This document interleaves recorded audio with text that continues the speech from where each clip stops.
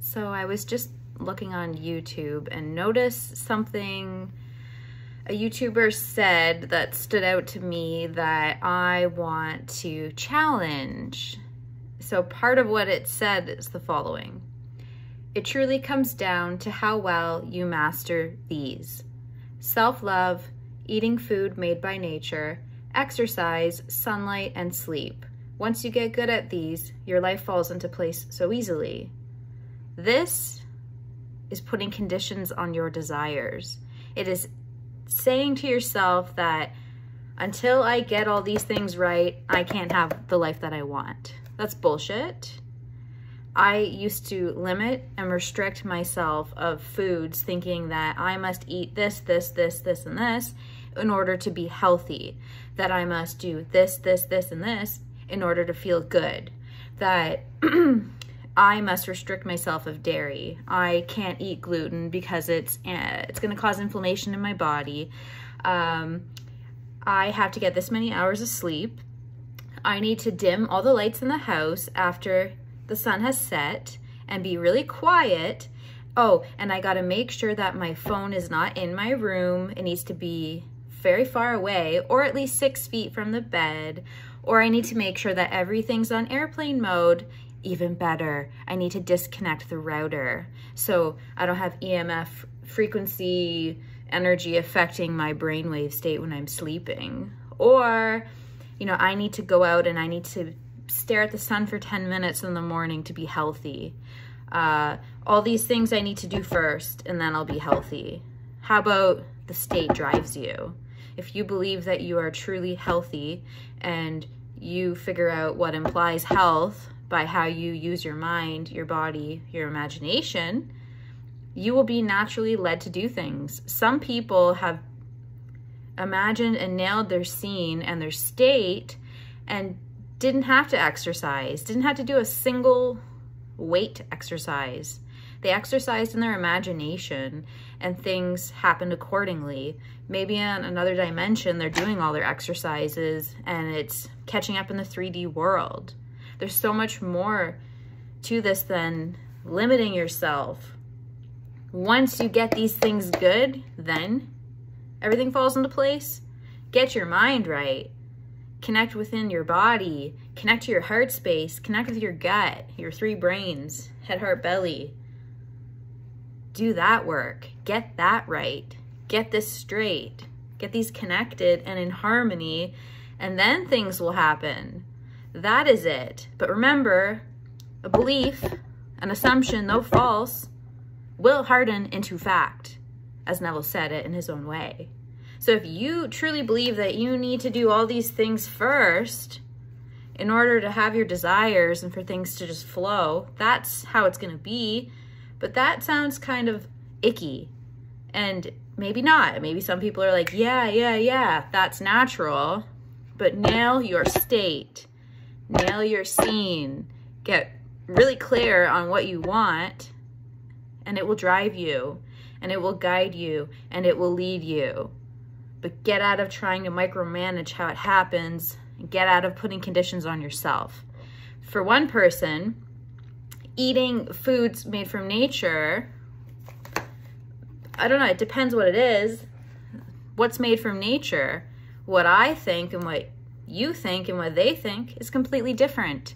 And for some people, eating salads may not be good for them, especially if they're being driven by a state of fear, like I once was. I was making these like crazy smoothies every morning, thinking anti-cancer, anti-inflammatory, prevent this sickness, prevent that sickness, prevent these diseases. And I had gut issues, like major gut issues, and I ended up with insomnia. I ended up with all kinds of crap from a fearful state, putting conditions on my desires. I would go on vacation and I would have to go completely out of my way to find the places where they only had these things and those ingredients were available. I would read labels and I would get cortisol. I would stress myself out and I would go into fight or flight with food. Being in a kitchen, my body would go into fight or flight.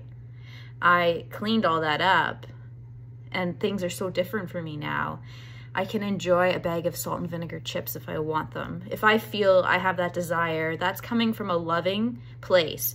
Self-love is honoring your desires, truly what you truly, truly believe and feel good having. That's self-love. And maybe you are someone that only needs 5 hours of sleep. There's people that they sleep 3 to 5 hours and they're more energized, radiant, and glowing than people who sleep 8 hours. Sometimes. Again, we're all different. State leads, signs follow. That's how it is. So if you want to be loving towards yourself or more loving towards yourself, honor your desires. Honor your desires. And that is it. And you know, if you want to go look at the sun, go ahead. I do that from a loving place. I feel like going out and standing in mountain pose, and I don't really stare directly at the sun, but I connect with the sun. I love the energy. I love the feeling. And you know, we're moving into the colder months, and I'm gonna soak up all the sun I can. Yeah. So I did want to say your desires are divine in origin, and honor that, and notice what you're buying into from coaches and teachers and healers and guides and leaders, these social influencers. What are you letting in through your gate, through your conscious mind, and planting in your subconscious? Buy into what you want and toss what isn't useful. It's called the take and toss method. You have the ultimate choice. You are the operant power. You are the one driving your vehicle. Don't let someone else do it for you. Don't believe that you can be easily influenced and swayed and think you need these conditions and limits first in order to have what you really want. It doesn't have to be that way. Trust me. And I say this from experience, and I say this from my own experiences, clients, friends, other coaches. It's really good. It's really good. It changed my life, and it can change yours too. I remember when I was a hypochondriac with body dysmorphia, and I had irritable bowel syndrome, and I had all kinds of other crap going on, and I was going down a path of sickness. And I'm glad I'm still here to share this with you guys. It's the truth. It's the law. You have the choice of what you want to accept and what you reject. You don't have to buy into what other people are saying. You have the choice. What feels good for you? What you just know inside of you, it lights you up, it warms you up. It's exciting. Go for that. Thanks for listening, and make sure you hit that like button, that bell for notifications, and subscribe for more content.